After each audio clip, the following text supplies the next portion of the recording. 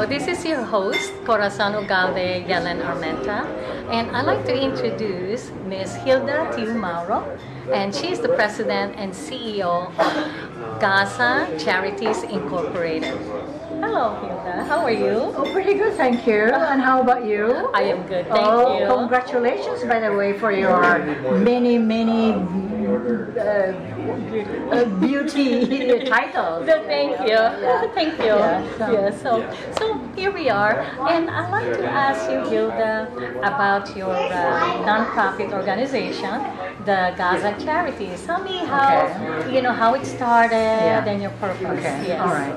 So, about 2013, I went home to the Philippines to have a reunion with my classmates.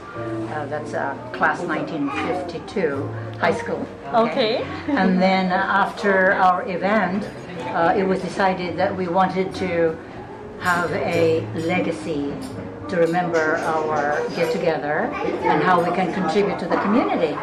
And most of the retired students, or my classmates, are retired teachers. And they all clamored for a library. And so pretty much that education became the focus of our mission. So when I came back to the US, they charged me of putting together an organization where we could raise funds to support the building of a library in our city. And that took quite a lot of work. Yeah, but that's how it started and how I created the nonprofit, because I found out that asking donations is not just a simple, handing the money to somebody.